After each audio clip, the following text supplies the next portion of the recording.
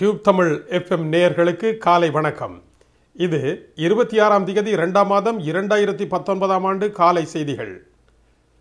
இந்தோனேசிய தீவு பகுதியிலே கண்டுபிடிக்கப்பட்ட வெலாஷ் என்கின்ற குளவி பற்றி அறிவதற்கு நேயர்கள் மிகவும் விருப்பமாக இருக்கின்ற காரணத்தினால் இன்று அந்த குளவி பற்றிய செய்திகள் வெளியாகின்றன. இந்தோனேசியாவிலே இருக்கின்ற பெக்கான் என்கின்ற தீவில் உலகத்தின் மிக பெரிய இராட்சத குளவி கண்டுபிடிக்கப்பட்டிருக்கின்றது. இது சமீபத்தில் கண்டுபிடிக்கப்பட்ட உலகத்தின் 10 முக்கிய பெரிய கண்டுபிடிப்புகளில் இதுவும் ஒன்று என்று உலக உயிரியல் விஞ்ஞானிகள் கூறியிருக்கின்றார்கள். இந்த வெலாஷ் என்று அழைக்கப்படுகின்ற குளவியானது 1858ஆம் ஆண்டு முதலாக உலகத்தில் கண்டுபிடிக்கப்பட்டதாக பதிவுகள் இருக்கின்றன. அதன் பின்னர் உலக அரங்கில் இது காணப்படவில்லை. அடுத்து 1981ஆம் ஆண்டு இது கண்டுபிடிக்கப்பட்டது.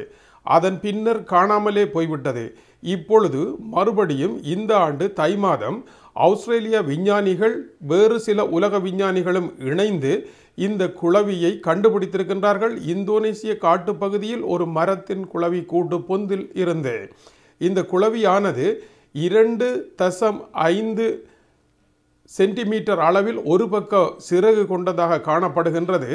6 சென்டிமீட்டர் அளவில் சிறகு விரித்து பறக்கக்கூடிய வல்லமை பொருந்தியதாக இருக்கின்றது. உலகத்தின் மிகப்பெரிய இந்த குளவி இனமானது மறுபடியும் பூமிக்கு வந்திருப்பது ஒரு அதிசயம் என்று கூறப்படுகின்றது. உலகத்தின் முக்கியமான ஊடகங்களெல்லாம் இந்த குளவி பற்றிய செய்தியை வெளியிட்டு வருகின்றன. அதேவேளை இந்த குளவியில் இன்னொரு விசேடமான இயல்பு இருக்கின்றது. இதன் விலை டென்மார்க்கினுடைய விலையிலே 60,000 குரோனர்கள் ஒரு குளவியினுடைய விலை.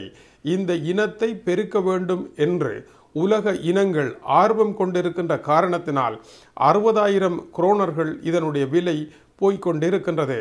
இந்த குளவி இப்பொழுது உலக அரங்கில் ஆவல் ஏற்படுத்துகின்ற ஒரு குளவியாக இருக்கின்றது.